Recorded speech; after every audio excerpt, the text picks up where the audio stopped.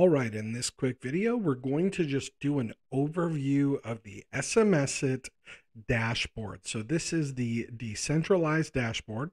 And like always, up in the top right, you're going to have the ability to access your account details, plan details, adjust your password settings, email connections, set up your sub accounts, look at API documentation, and do your 10DLC registration if you need to do that. Up top, you'll see, of course, time zone, things like that.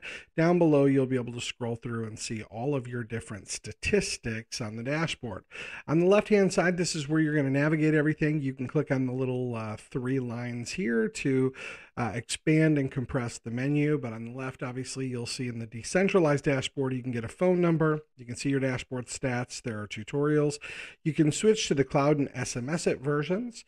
The ability to search the database will be available again, as well as smart campaigns. You have the ability to create groups, keywords. You've got your contacts, messages, scheduled calendar, which shows any scheduled messages you've got set up. You can see the SMS chat, meaning the conversational texting that takes place.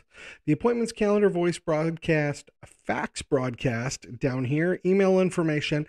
And then, of course, you've got your smart tools, which we'll go through in detail. Logs, reports, affiliate info, support, and the ability to log out. So everything you do to navigate the SMS-iT dashboard will be over here on the left-hand rail. Now, this is the decentralized dashboard. We're going to go ahead and click into the cloud version so you can see that dashboard. You'll notice that it looks basically the same here as far as how everything is set up. You've got the ability to do your see the tutorials, go back to the decentralized dashboard, and again, same features along the left-hand rail. Now, if we go back to the decentralized version, you can also click on the SMS-iT Gateway, and this is for those who are utilizing SMS-iT with an Android phone or an iPhone where you're using a cellular plan.